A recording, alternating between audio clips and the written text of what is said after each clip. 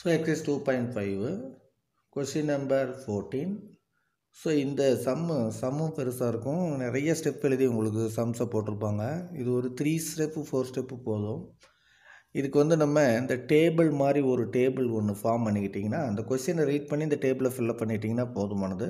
So இந்த டேபிளை வச்சுக்கிட்டு நம்ம இந்த கொஸ்டினை ஒரு 3 to 4 ஸ்டெப்பில் வேலையை முடிச்சிடலாம். ஸோ ஓகே, நான் எப்படி ஃபில்லப் பண்ணுறேங்கிறத மட்டும் பாருங்கள். ஸோ இதில் 3 கான்செப்ட் இருக்குது. என்ன அப்படின்னாக்கா, ஃப்ரீயாக earned 15,000 in first month. So அவங்களுடைய சேலரி அப்படின்னு பார்த்தீங்கன்னாக்கா 15,000 per month. There after her salary increased by, so அவங்களுடைய சேலரி அப்படின்னு பார்த்தீங்கன்னாக்கா 15,000. ஸோ இது 15,000 per month first year. So இது 15,000 first month. There after her salary increased 1,500 per year. So ஒரு வருஷத்துக்கு 1,500 இன்க்ரீஸ் ஆகுது. அப்போ செகண்ட் இயரில் இதோட ஒரு 1,500 ஆட் பண்ணிங்கன்னா 16,500. ஸோ பிகாஸ் ஒரு வருஷத்துக்கு 1,500 இன்க்ரீஸ் ஆகுதுன்னு சொல்லியிருக்காங்க. அப்போ செகண்ட் இயரில் 16,500, 16,500. ஸோ தேர்ட் இயரில் இன்னொரு 1,500 ஆட் ஆகிருக்கும். ஸோ அப்போ அது 18,000. ஸோ இந்த salary finish. Her expenses R 13,000 during the first year. So அவங்க எக்ஸ்பென்சஸ் ஃபஸ்ட் இயரில் 13,000. So 13,000 expenses. ஸோ நெக்ஸ்ட்டு த expenses increased 900 per year. So எவ்வளோ இன்க்ரீஸ் ஆகுது? 900 பர் இயர் இன்க்ரீஸ் ஆகுது. அப்போ செகண்ட் இயர் இதோட ஒரு 900 ஆட் பண்ணிங்கனாக்கா 13,900. ஸோ தேர்ட் இயர் இதோட ஒரு 900 ஆட் பண்ணிக்கோங்க. ஸோ அப்போ 14,800. ஸோ எக்ஸ்பென்சஸ் சேவிங்ஸ் அப்படிங்கிறது என்னென்னாக்கா, சேலரியும் எக்ஸ்பென்சஸையும் சப்ட்ராக்ட் பண்ணால் கிடைக்கிற மித்த அமௌண்ட்டு தான் சேவிங் பண்ணுவாங்க. அப்போ 15,000 சேலரி, எக்ஸ்பென்சஸ் 13,000. அப்போ சேவிங்ஸ் அப்படிங்கிறது 2,000. So 15,000 minus 13,000ங்கிறது 2,000. ஸோ இதில் நம்மளுக்கு சேலரியவும் எக்ஸ்பென்சஸையும் சப்ட்ராக்ட் பண்ணிங்கன்னா 2,600. ஸோ இதில் சேலரியவும் எக்ஸ்பென்சஸையும் சப்ட்ராக்ட் பண்ணிங்கனாக்கா 3,200. ஸோ இந்த டேபிள் உங்களுக்கு கிளியராக புரிஞ்சுதுன்னா வேலை முடிஞ்சது. ஸோ இப்போ நம்மளுக்கு என்ன கேட்டிருக்காங்க, how long will it take for her to save 20,000 per month. So சேவிங்ஸை பற்றி கேட்டிருக்காங்க. 20,000 சேவ் பண்ணுறதுக்கு ஸோ எவ்வளோ டைம் எடுக்கும்? பர் மந்த்து 20,000 சேவ் பண்ணுறதுக்கு எவ்வளோ இயர்ஸ் டைம் எடுக்கும்? ஹவு லாங் இட் டேக் அப்படின்னு சொல்லிட்டு கேட்டிருப்பாங்க. ஸோ அப்போ நம்ம சேவிங்ஸை தான் நம்ம சீக்வன்ஸுக்கு எடுத்துக்கணும். அப்போ சேவிங்ஸு என்ன இருக்குது? Savings first year 20,000, second year 2,600, third year 3,200 தான் இங்கே இருக்குது, எக்ஸட்ரா. ஸோ எவ்வளோ சேவிங்ஸு? 20,000 சேவிங்ஸ் வரத்துக்கு எவ்வளோ டைம் எடுக்கும் அப்படின்னு சொல்லி கேட்குறாங்க. ஸோ இது ஃபஸ்ட் இயரு, இது செகண்ட் இயரு, இது தேர்ட் இயரு. அப்போ இது எத்தனாவது year?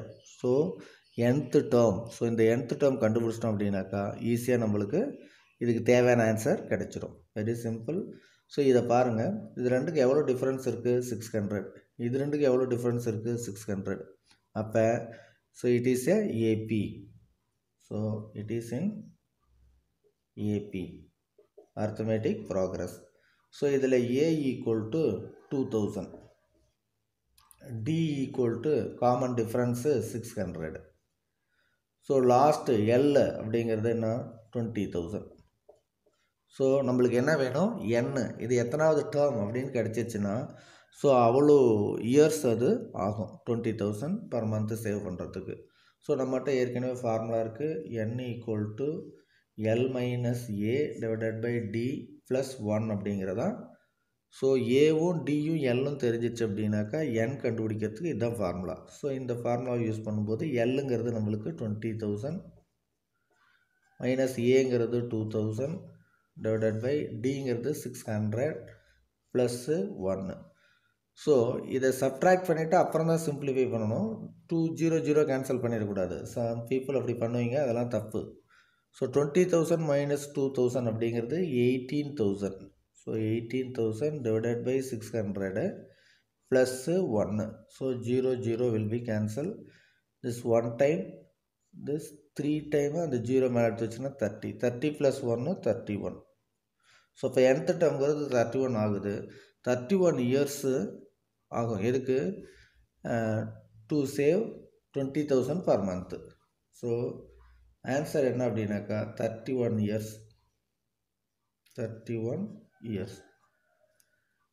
So very simple concept. நீங்கள் குழப்பிக்காமல் கொஸ்டினை அண்டர்ஸ்டாண்ட் பண்ணிக்கிட்டு அந்த கொஸ்டினுக்கு ஒரு சின்ன டேபிள் ஒன்று ஃபார்ம் பண்ணிட்டீங்கன்னா அந்த டேபிள் வழியாக வெரி சிம்பிளாக இதை நீங்கள் முடிச்சுக்கலாம். ஸோ இப்போ நம்மளுக்கு ஆன்சர் அப்படின்னு பார்த்தீங்கன்னாக்கா ஸோ கொஸ்டினை பார்த்து டேபிளில் போட்டிருக்கோம்.